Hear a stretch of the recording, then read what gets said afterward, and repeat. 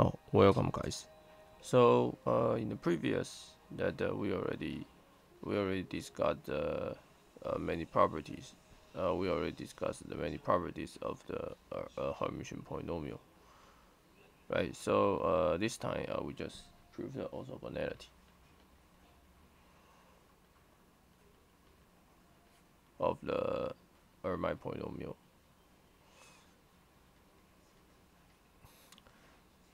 Okay, so remember that we have the recursion formula like this. So this is hn minus 1, right? But we can use the previous two.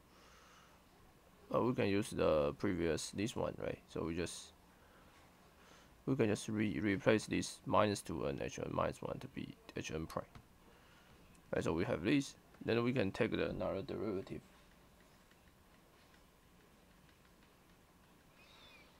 Well, we just take a derivative again. Then we got this. The trick is that okay, so suppose we do let's do it step by step. Suppose we take one derivative, then we will get this one. So we will get this one, right? So we will get these 2hn plus 2x hn prime minus hn double prime, and by the recursion relation we have this. So combine obviously we have this. Okay, so we have hn double prime minus 2x hn prime plus 2 and hn is 0. Okay, and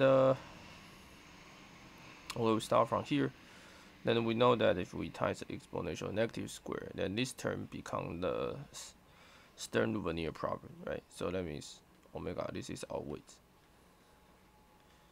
So this implies that hm dx from negative infinity to minus infinity to negative infinity times exponential dx will be 0 if m is not the same as n.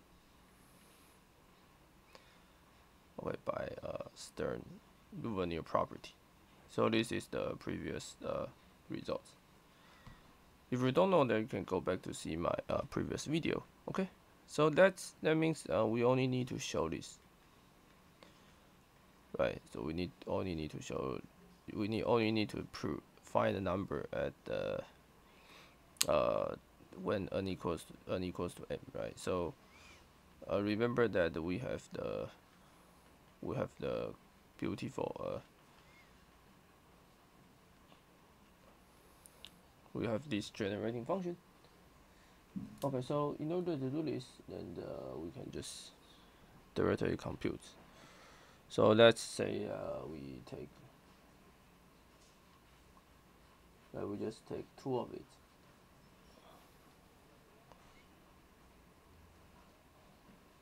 Sorry, it's sx. Right, we take one is s, one is t. Then we have hn, tn, sn, n factorial, m factorial. This is m, and hm. Right, and it's nm, and then we times the exponential of negative x here, and then we do a dx. Okay, so let's see and then we know that the orthogonality, right? So the left hand side is only exists as hn n factorial, right? T, so t and s now are the same. Now t and s are different, but we do x integral, so only m equals to n survive. So this is ts to the power n, right? N factorial and hn. Let's say hn x, right? So it's basically this one. Square minus equals square, right? So we have this one. Okay, and this one will equals to the left hand side. So left hand side is basically this: s square plus 2s x minus t square plus 2tx. Okay, dx. Okay, so if you see carefully, then this one can return as exponential negative x minus s minus t square times exponential 2st. Right, so I just plus 1 terms, and just minus the exponential 2ts and then times e 2ts, right? So this term is 6 terms. There are 6 terms contain this. And then this term is square root of pi, right? Everyone knows about this exponential 2ts. Okay, so combine all we have. So this term is as this. So it's ts to the n factorial square n from 0 to infinity hn square x exponential minus x squared dx infinity negative infinity. So this term is square root of pi 2ts to the power n factorial equals to this.